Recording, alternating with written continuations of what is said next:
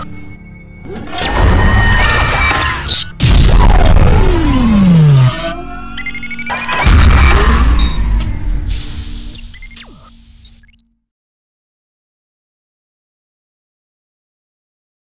Morning my students, welcome to career groups. Present competitive ఎగ్జామ్లో English పైన exams రాస్తున్న students అందరికీ కొన్ని మోడల్ పేపర్స్ని ఎగ్జామ్స్ని కండక్ట్ చేయడం జరుగుతుంది. వాటిని ఎగ్జామ్ రాయలేని వాళ్ళ కోసం యూట్యూబ్లో ఆ పేపర్స్ని పెట్టడం జరుగుతుంది. దానిలో భాగంగా ఈరోజు ఒక టాపిక్ ఏం చెప్దాం, ప్రిపోజిషన్స్ అనే టాపిక్ని ఈరోజు వీడియోలో ఎక్స్ప్లెయిన్ చేసే ప్రయత్నం చేస్తున్నాను.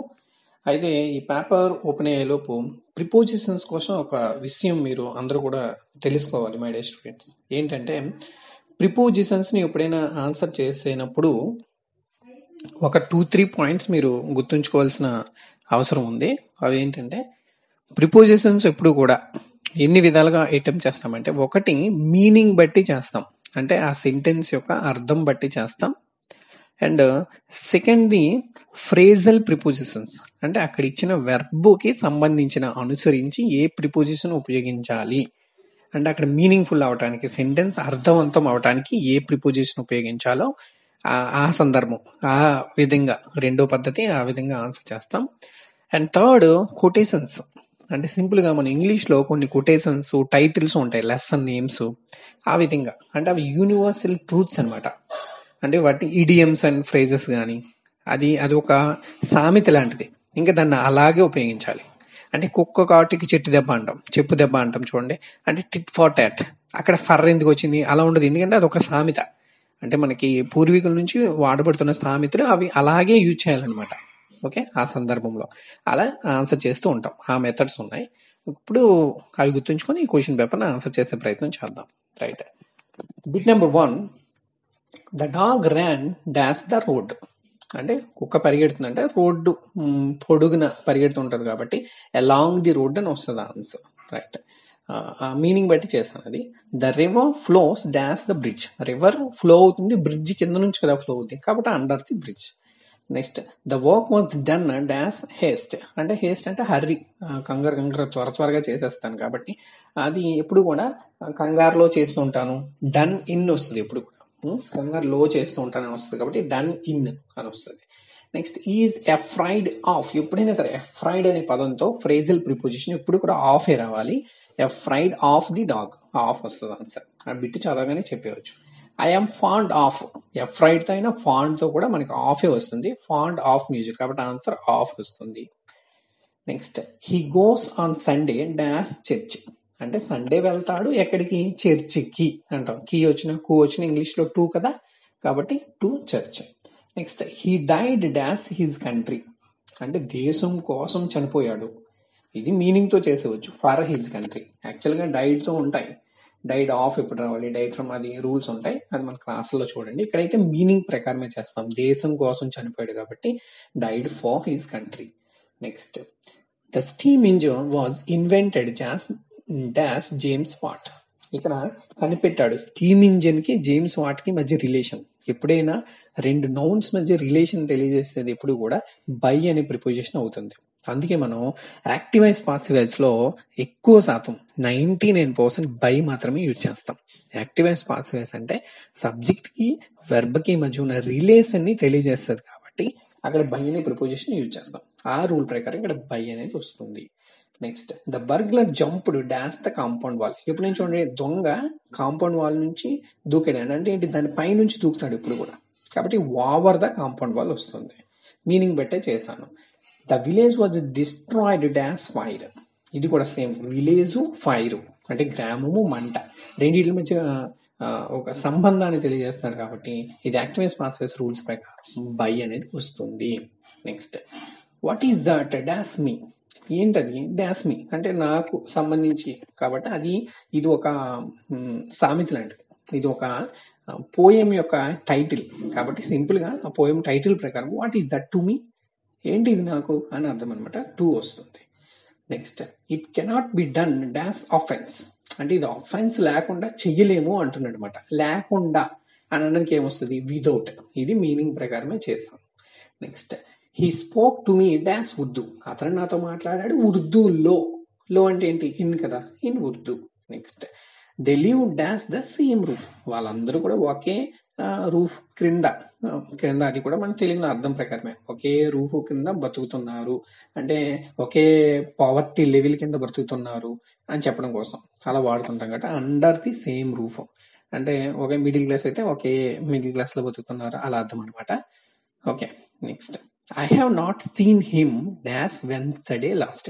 వెన్స్డే అంటే హ్యావ్ వచ్చింది, వెన్స్డే అని పర్ఫెక్ట్ డే చెప్తున్నాడు కాబట్టి అక్కడ ఏమొస్తుంది? సిన్స్ వస్తుంది అంటే పాయింట్ ఆఫ్ టైం.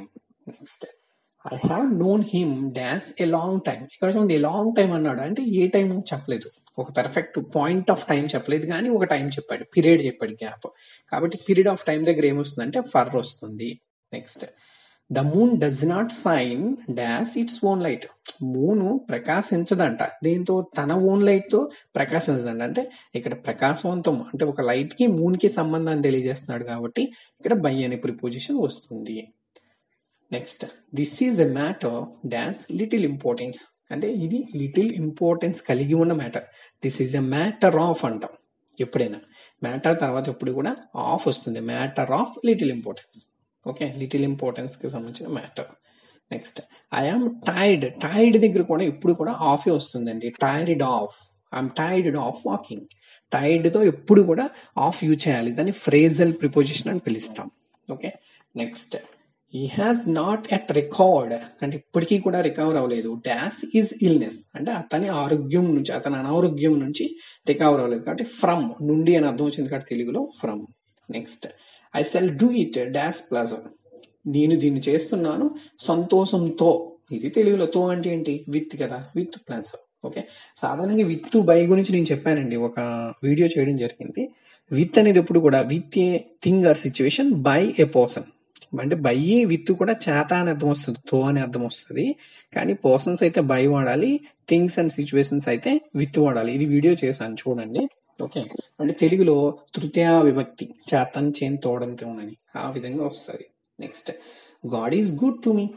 ఇది కూడా ఒక కొటేషన్, ఇది ఒక కొటేషన్, ఒక పోయం యొక్క టైటిల్ కాబట్టి ఇక్కడ గుడ్ టు మీ వస్తుంది. సాధారణంగా గుడ్ పక్కన గుడ్ ఎట్ అని వస్తుంది, గుడ్ ఇన్ అని వస్తుంది. కానీ ఇది ఒక సామెత టైటిల్ కాబట్టి ఇది ఈ విధంగానే రాయాలి, గుడ్ టు మీ అనమాట.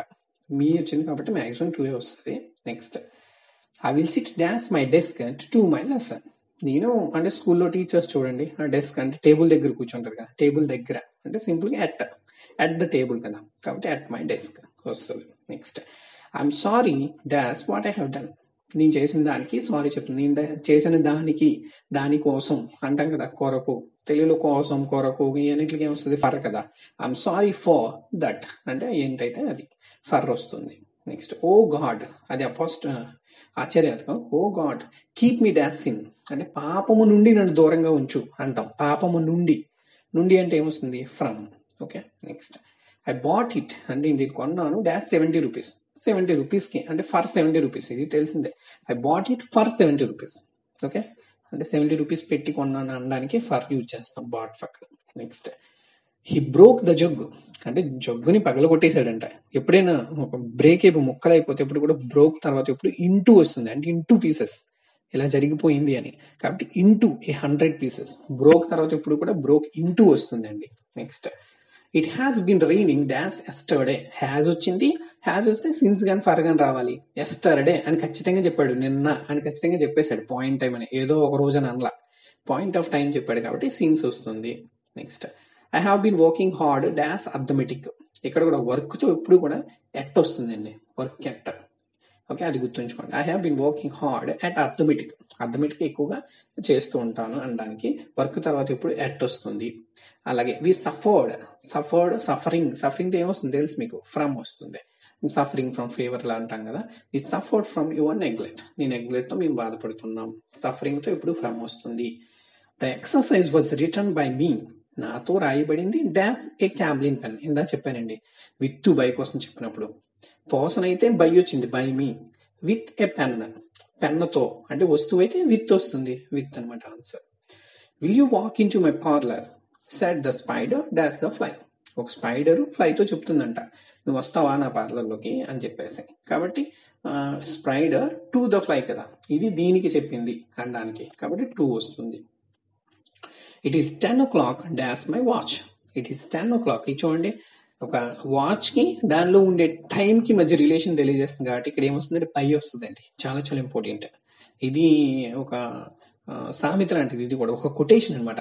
It's 10 o'clock by my watch అని, అంటే నా వాచ్ ఉండి నేను చూడడం జరిగింది, నా వాచ్ చేత చెప్పడం జరుగుతుంది అని చెప్పే మీనింగ్ లో మనకి ఎప్పుడు కూడా బై వస్తుంది. ఓకే, రిలేషన్ తెలియజేస్తుంది టైంకి అక్కడ ఉన్న వస్తువుకి. ఓకే, ఆ విధంగా ఆన్సర్ చేస్తాం. There is nothing new dash the sun. అంటే సూర్యుడి కింద ఏది కూడా కొత్తగా, అంటే అది ఎప్పుడు రెగ్యులర్ కదా, యూనివర్సల్ ట్రూత్ కదా సూర్యుడు అనేది, దాని కింద అందరూ సమానమే అన్నట్టుగా నథింగ్ ఈజ్ న్యూ అని చెప్పడం వల్ల అని చెప్పే సందర్భం అది. కాబట్టి ఏమొస్తుందంటే సూర్యుడి క్రింద అన్నారు కాబట్టి under the sun. Next, don't cry dash split milk. ఇదండి, ఇదేంటంటే ఒక ఇడియం అనమాట, జాతీయం. Don't cry over split milk, over splitted milk అని కూడా యూజ్ చేస్తుంటాం. అంటే ఏంటి, ఆకులు కాలేక చేతులు పట్టుకోవడం, ఇలా సంథింగ్ ఒక తెలుగులో సామెత ఉంటుంది, చేతులు కాలిపోయే ఆకులు పట్టుకునే ఉపయోగం ఏముంది అని. అంటే ఆల్రెడీ జరిగిపోయింది కదా, ఇంకెందుకు దాని గురించి బాధపడతాం అనడానికి ఇంగ్లీష్ లో ఈ సామెత వాడతాం. Don't cry over split milk. కాబట్టి ఆ కొటేషన్ ప్రకారం ఇక్కడ ఓవర్ అనేది వస్తుంది అనమాట. Next, you boys must settle it dash your self. అంటే మీలో మీరే సెటిల్ చేసుకుంటారా అని, బై యువర్ సెల్ఫ్, మీలో మీరే అని చెప్తున్నాం కదా, చేత మీ చేత మీరే అనడానికి తెలుగులో, కాబట్టి ఇక్కడ బై వస్తుంది. Next, the public are constant dash pick pocket. Public అంతా కూడా, ప్రజలందరూ కూడా పిక్ పాకెట్లకి వ్యతిరేకంగా ప్రయత్నం చేస్తూ ఉండాలి, పోరాడుతూ ఉండాలి, జాగ్రత్తగా ఉండాలి అనడానికి వ్యతిరేకంగా అనడానికి ఏమంటాం, ఎగెనెస్ట్ అని వాడతాం. Right. Next, the drove dash Mumbai to Pune. అదే ఇక్కడ నుండి అక్కడికి, ఇక్కడ నుండి అంటున్నాడు కదా, ఫ్రమ్ వస్తుంది సాధారణంగా, ముంబై నుండి Pune, from Mumbai to Pune, from వస్తుంది. He lives in Hyderabad, he lives dash 48 Tilak street. ఎప్పుడైనా రెండు ప్లేస్ల గురించి చెప్పినప్పుడు చిన్న ప్లేస్ దగ్గర ఎట్ వస్తుంది, పెద్ద ప్లేస్ దగ్గర ఇన్. ప్రిపోజిషన్ క్లాస్ నేను చెప్పాను, దాని ప్రకారం in Hyderabad at 48 Tilak. Okay, Tilak street at వస్తుంది. He started at 6 dash the morning. Time దగ్గర ఇప్పుడు కూడా ఎట్ వస్తుంది, మార్నింగ్ ఈవినింగ్ దగ్గర ఏమొస్తుంది, ఇన్ వస్తుంది. ఇది కూడా క్లాస్ లో చెప్పాను.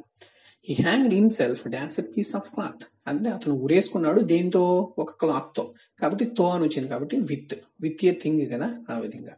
I must start dash don to reach the station in time. అంటే డాన్ అంటే తెల్లవారుజాము అండి, అంటే తెల్లవారుజాము దగ్గరే, అంటే ఎట్ ఆ పాయింట్ ఆఫ్ టైం దగ్గర, కాబట్టి at don to reach the station. ఖచ్చితంగా ఆ పాయింట్ దగ్గర, అంటే అది ఒక సమయం, ఖచ్చితమైన సమయం అంట, అలాంటి దగ్గర ఎట్ వస్తుంది.